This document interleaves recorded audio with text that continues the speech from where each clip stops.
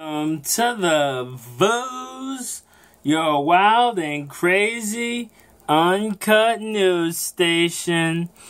Alright, a Holt man killed his stepdaughter because she woke him up. A Michigan man who told police he killed his 5-year-old stepdaughter and set fire to the family's apartment after she interrupted his nap has been convicted of first-degree murder. Crazy. That's nuts. That's fucking like, oh my god. People in this world are just fucked up. Messed up, sorry for the language. In the head. Yeah, and Ingham County Circuit Court Judge Joyce Draganukluck on Friday also found 25-year-old Thomas McClellan. No, let's not butcher this. McClellan of Holt guilty of first-degree child abuse and first-degree arson.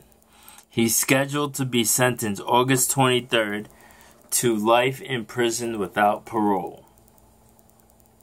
His defense lawyer, Patrick Crowley, argued that a second-degree conviction would be more appropriate. So instead of being convicted for first-degree stuff, they should make it second-degree.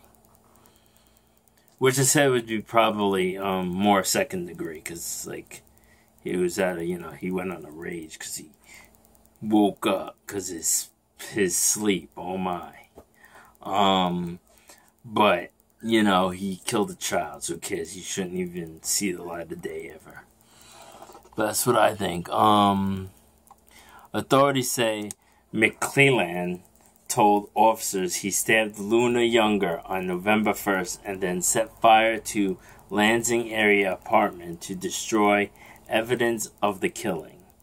During a taped confession played during the trial, McClellan,